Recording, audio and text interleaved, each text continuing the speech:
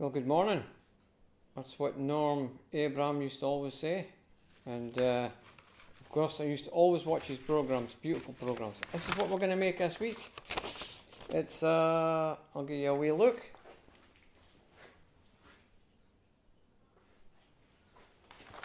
It's a wardrobe. It's 2.5 meters high. It's a breakfront, which means, well, I'll show you. In fact, I've got it made there just now. So before I start the video, I'll just give you a wee walkover. I mentioned at the beginning about Abram. He used to always start his program by saying, well, hello, good morning. But I always remember him because he would do a wee introduction as to what he was making. Then he'd give a little health and safety talk. He would say to be sure to read, understand and follow all the safety rules that come with your power tools. Knowing how to use your power tools properly will greatly reduce the risk of injury. And remember this, there is no more important rule than to wear these safety glasses. And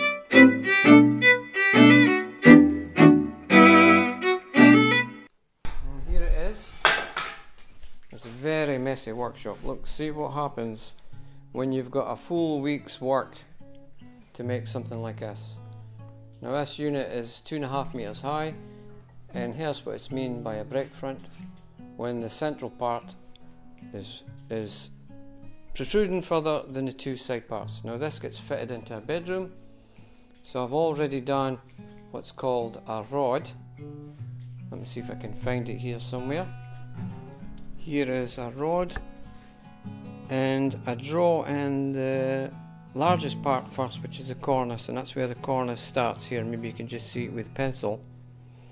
And of course it's 3 meters 200 long, so all the details, the columns, the bead frames, the cornicing, the fascia, the soffit is all there, and it's 2 meters 405 millimeters to the height of a picture rail, so I've got to go a wee bit beyond that. So we'll just take a wee look through here. From this side, I try to do as much as possible in the workshop, so that means even doing the skirting, so that the skirting is all made in sections, ready so that when it's fitting, there is a minimum of cutting on the job. See this bit here.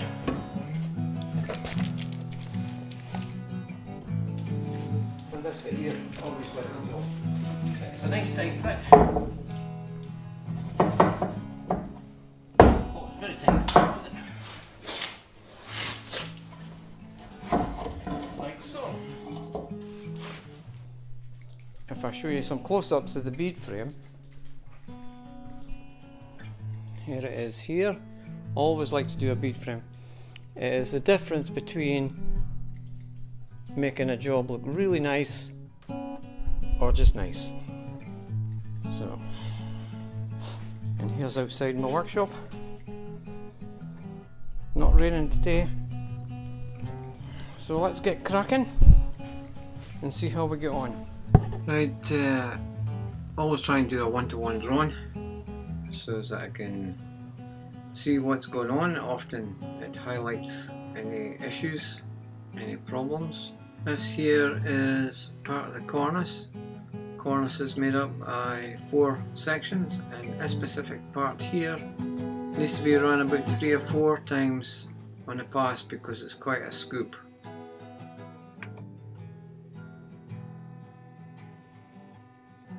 Now here is my bead frames, and like I said at the beginning, I try and do this bead frames as much as I can. It's traditional and it makes a difference between a nice job and a really nice job. Now putting the bead frames together, even though I kind of like to use my chop saw, set it up with a stop and I cut a 45-degree angle, I've still to touch it a wee bit with my chisel, just as I get everything more to the size rather than correct angle.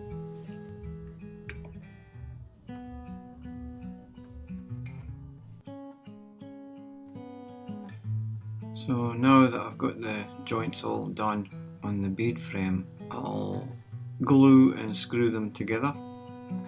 And I've got 3 of these to make, 1 for each unit obviously. And I try and keep, on units like this, I'll try and see if I can keep the bead frames all exactly the same size for the purpose of when it comes to making the doors. So here is the doors. I should maybe have done a wee video on the doors. It's a profile inscribed cutter that fits into my router table.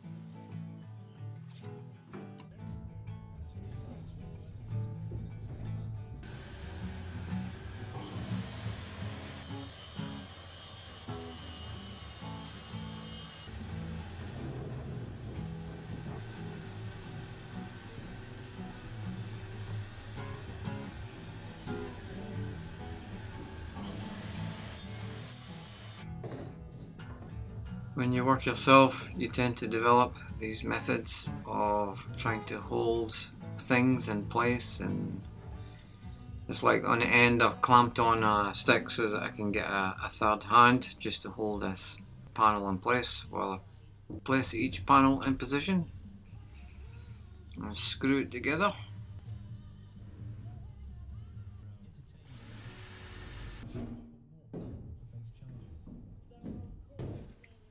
This is like a wee trick, I reckon. I'm not showing any joiners new tricks here, but to pull the panel out to flush to the backing board, I'll just put in a wee screw, use my claw hammer to pull it out to flush.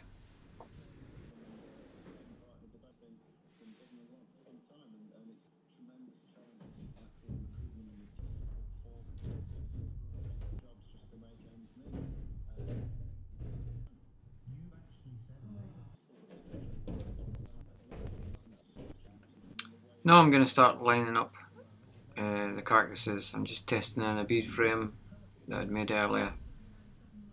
So I'll try and set everything up in the workshop as it would be on the job. And I'm near a big loon. So sometimes I've got to kind of like struggle a wee bit and shuffle things about. Yeah, up you come. I don't know why, like when you're lifting something, that if you say come on, it means you're a wee bit stronger, but I'm not sure if that works actually.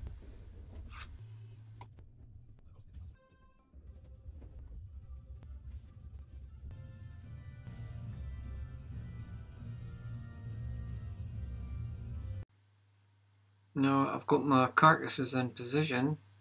It gives me something to work on. I can start to put the bead frames and everything temporary, of course, because it's all to be dismantled.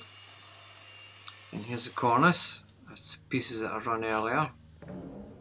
And now that the carcasses are all sitting in position, sort of temporary fixed together, I've got a hard size so that I can put this cornice together in a workshop rather than doing this on site. Now this is the Collins clips that I saw a few of the joiners on the internet using. I saw Neil McKinley using these things and they just work an absolute treat. So if you've not got them, get them. Now that's the cornice done and all the angles are done. I can start to put in my doors. When I put these units together in a workshop, I make sure that they're all sitting level on the floor so that I can line my doors up properly. And you know that when you start to shim a wee bit off, you use sharp hand planes. Make sure all your blades are really sharp, because trying to plane with a blunt plane is like peeling potatoes with a soup spoon. I love the noise that a sharp plane blade makes. It's like a shh. So now onto the knobs. I've already designed a knob, and it's quite unusual because it seems to be a wee bit oversized, and I kind of like the design. I showed it to the customer, I made a sample, and they liked it, so now I've got these to make. This is the first one of 30 in total. There is 6 that goes on the wardrobe, and another 24 on other pieces of furniture that I've got to do for the same customer. I'll maybe put a photograph at the end of one or two of the units. She's got drawer units and dressing tables and what have you, all in the same sort of design as the wardrobe, and it's all for one client. So here I'm just sizing up the stock end of it, and then I'll turn it over in my lathe, and I'll put in the other side, tighten it up in a chuck, and I'm working to a template. I've got a wee piece of plywood that I use for a template so that I can try and get them all to be as close as I can to the same. And you've got to remember that this is freehand wood turning, and I know that when I hold them together I will see maybe tiny difference in one of them. Of like a few of them I'll notice one that looks slightly different. But hey, that's freehand wood turning.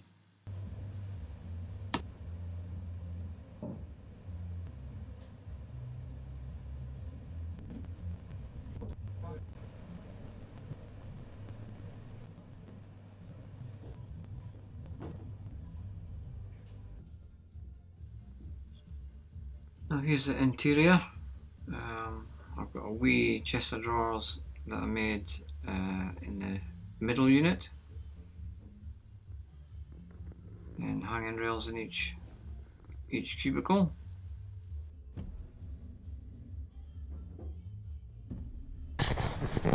Well, here you are. This is a job, and it's full of parts. There's all the parts.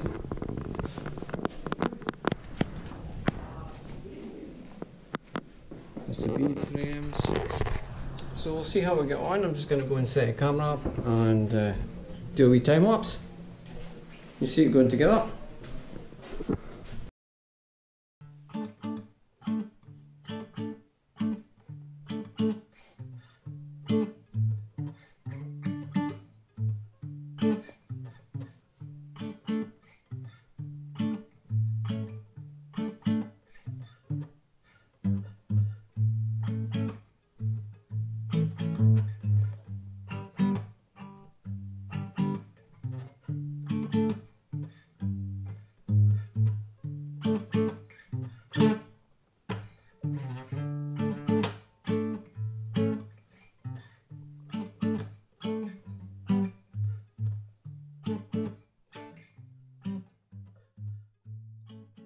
Now this is why I like doing rods with storyboards, the Americans call them. That's the cornice drawn in there, and the slope of the ceiling, the slope of the roof, and that's it just coming in there.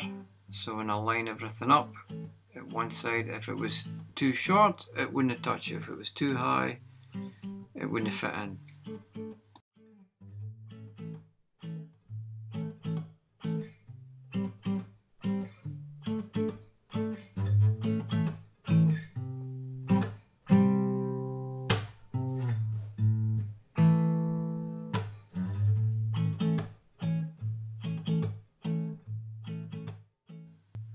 That's my favourite part of the job, is when the unit comes and everything is fitting beautifully. I mean, the effort that you put into to survey the job to make sure it's right. You see the cornice touching at one side and touching the slope roof at the other side. Everything's just fit perfectly.